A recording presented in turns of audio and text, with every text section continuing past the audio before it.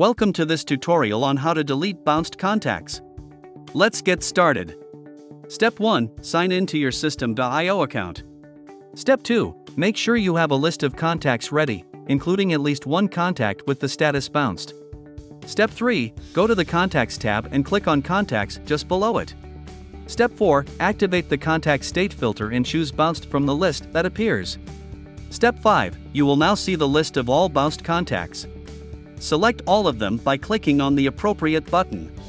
Step 6. Once the contacts are selected, click on Delete to remove them from your list.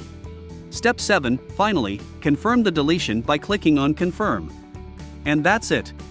You have successfully deleted the bounced contacts from your list.